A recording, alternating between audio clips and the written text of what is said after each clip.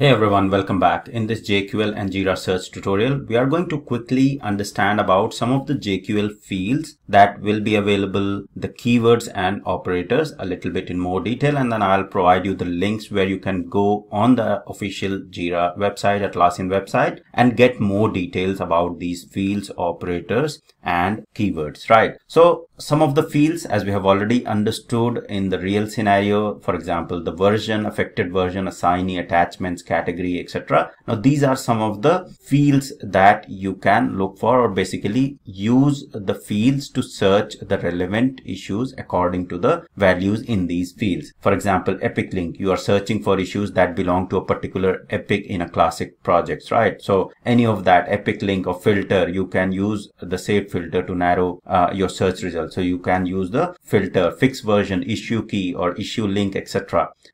When the last viewed was done on the issues, right? So there are a lot of fields, and there could be custom fields as well. So basically I'll paste this link here. If you see at the bottom, this is the link which provides you the reference to the fields, and these are basically the out of the box fields that are available that you can go ahead and refer and get more details around the fields. Okay, but to learn JQL, you just need to understand what sort of fields are and just read it through once, and that should be sufficient. You do not need to worry about too much about what all fields are there and how you are going to, because how part we are anyways going to cover in the real scenarios and examples of JQL. So if we go more, you'll see there are a lot of more fields, and I'll post this particular PDF for your reference anyways. Okay, so this will have some relevant sort of field information already, and you can go to this link to get more details. Now coming to the operators, we'll be covering operators in a lot more detail with examples, right? But here is the list of operators that are there: equals, not equals, greater than equals, less than equals, right? So pretty obvious operators. If you have any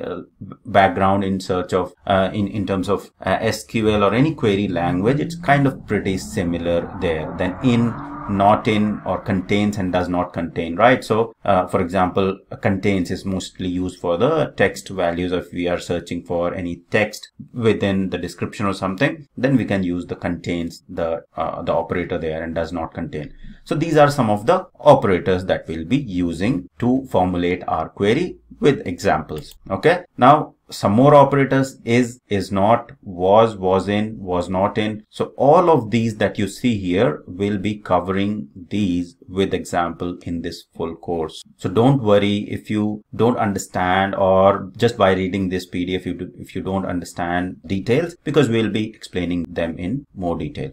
Now coming to keywords, as we have understood about the example, that and keyword we have already used. So what keywords do is they use to combine multiple clauses, which you have already seen in the first query that we wrote. Then it allows to refine our search. Then or is, again, it combines multiple clauses. Then not is used to negate individual clauses, right? So or a query, right? So empty is used to search for issues for which the given fields are empty, right? So this is another keyword. Null is used for searching the issues for which the given field does not contain any value, right? So then order by is used to order the search based on ascending and descending order. Okay, so you can also go to this link for searching the JQL keywords. Okay, now functions I'll cover separately, but I have also prepared this particular PDF for the functions. But all of these that you see, the keywords, the operators,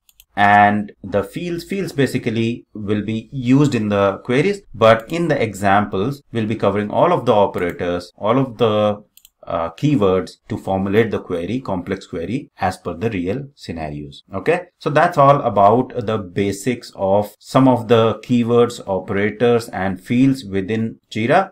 I'll be sharing this PDF and links in the description section. So go ahead, read through it and prepare a little bit about understanding about the keywords, etc. And then we'll meet in the next lecture. So that's all for this tutorial. Thank you very much for watching.